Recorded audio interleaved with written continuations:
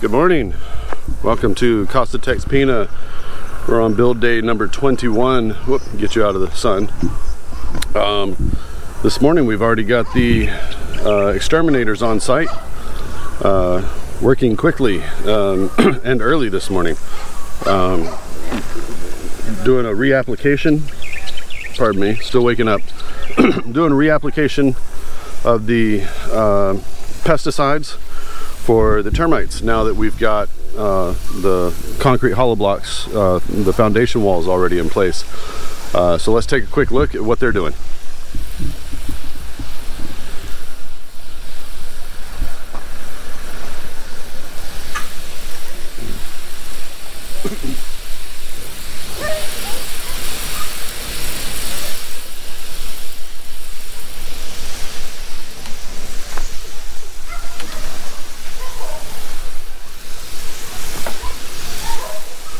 That's what they're doing, so let's get started.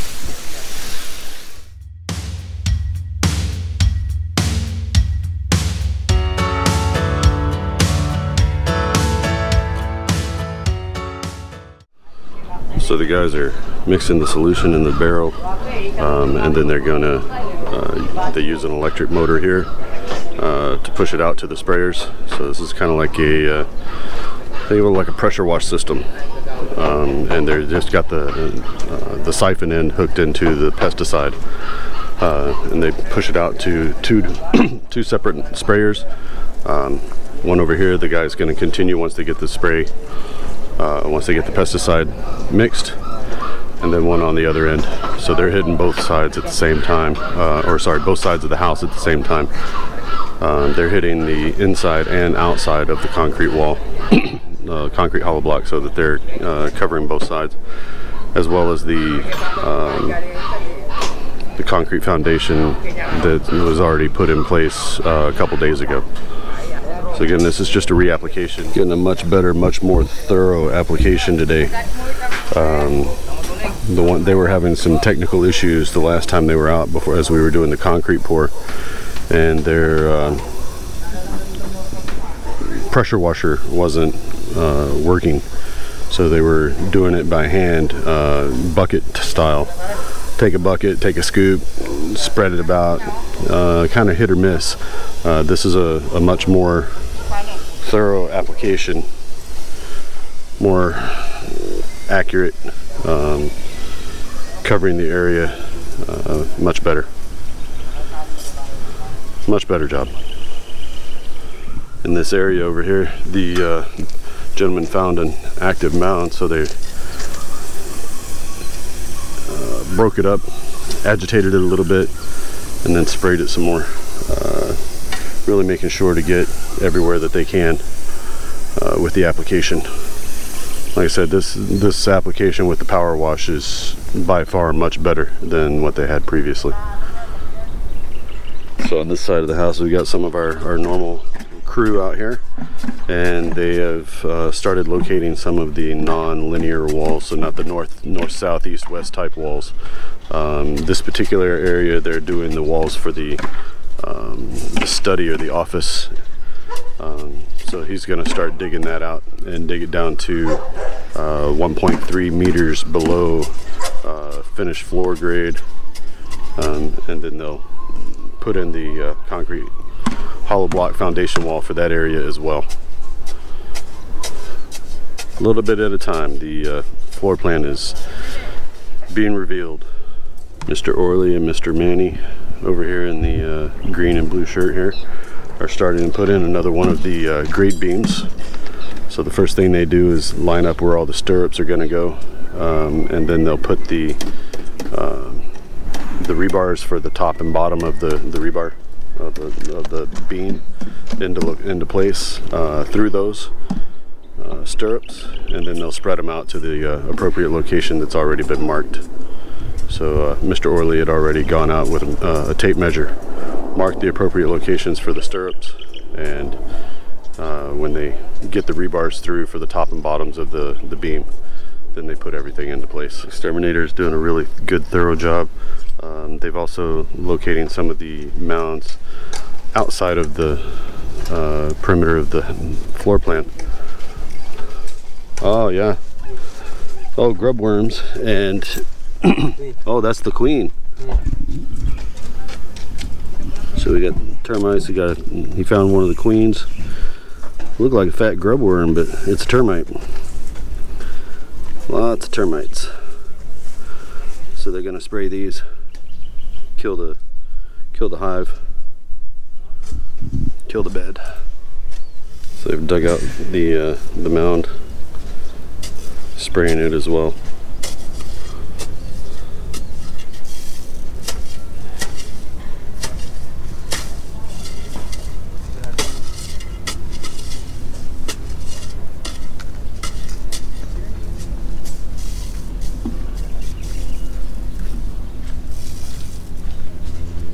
So we had a big mound in the lot adjacent to us, which was really close. So they dug it out until they found the ball in the center, which is where the queen was hiding. Once they found the queen, opened it up and just sprayed pesticide all over it. So that mound's gonna be dead.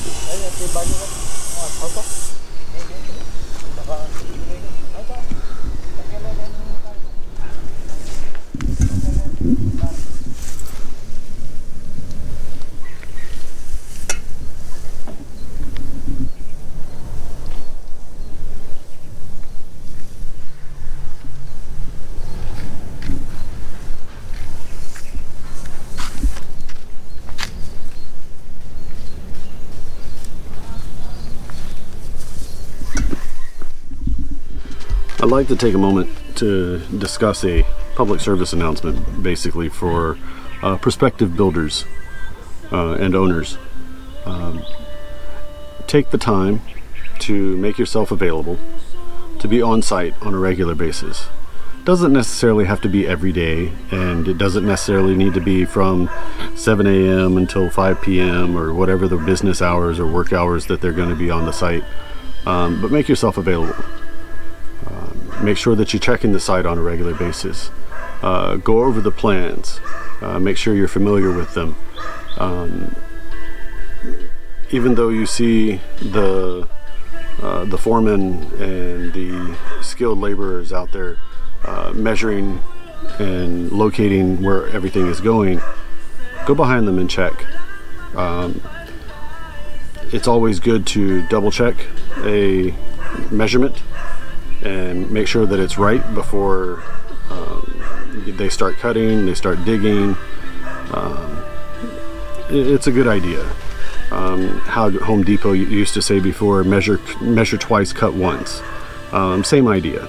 The other benefit of being on site on a regular basis, if the foreman or the engineer have a question for you, you're available to answer the questions, and vice versa. If you've got questions for them, you've got a concern, you see something that doesn't quite look right, you can always bring that question back up to the foreman and to the engineer when they're on site as well.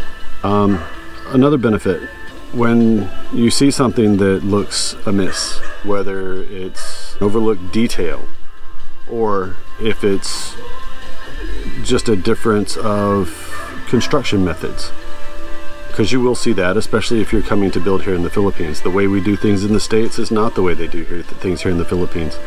But the construction generally lasts a very long time, withstands the earthquakes, withstands the typhoons. It is a little different than how we normally construct in the States. So coming here, there may be some slight differences. Be aware of those as you're coming in. Don't be afraid to ask questions. Make sure you ask the foreman. If you don't get the answer you're looking for, then talk to the engineer. Be open to new ideas. There are different ways of doing things. There's more than one way to skin a cat, so to say. So one thing I would like to really stress is make sure that you make the time to be available, to be on site for day-to-day oversight, as well as for the conversations back and forth between yourself and the engineer and the builders that you've hired to construct your home. In the end, it's going to benefit you. You'll feel better. You'll have a peace of mind that you were there and you overlooked all the aspects of the building. So like I said, make sure you're available. Try to be on site. So the workers on site are putting the forms, starting to put forms on the columns, and they'll be getting ready to pour these in the next couple days. So we're digging out some more of the walls. This is the wall for the office or study. Still got a little bit of digging to do. He's going to go down to 1.3 meters below finished floor, and they'll put in a foundation wall down here as well. Over on this side, the gentleman in the corner over here, they're digging out the foundation wall that's going to go underneath the opening between the breakfast nook and the back patio. So back patio on this side, breakfast nook on this side. Where the gentleman is on the other side of the other side of the column is the top of the dirty kitchen. Same thing, this gentleman here is digging out what's basically going to be the hallway. Dirty kitchen on this side of him, and hallway this side going out into the garage and coming into the kitchen. This area here is going to be all kitchen. This is the wall separating the kitchen from the great room. From the end of this wall out about 2 meters is going to be a breakfast bar. So you won't see it at this level, but you will see it later in the finishing.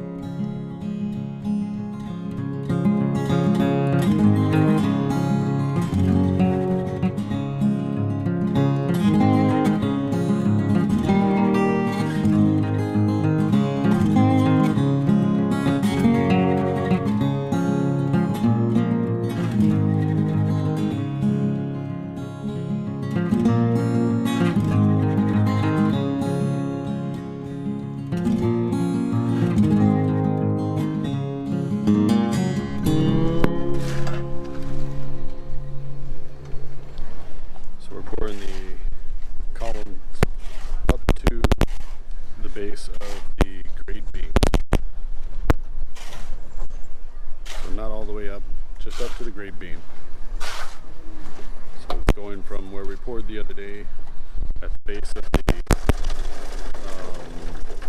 foundation walls up to the section at the bottom of the grade beams. So this is one of the columns that they already poured. This is one of the inline columns along the side of the wall. Concrete poured in from the top, down the chute, goes into the hole, and they just get it up to level of the elevation of the bottom of the grade beam. Bracings along the base of the forms, make sure they don't blow out at the bottom. It shouldn't be too bad. They're only pouring about 4 feet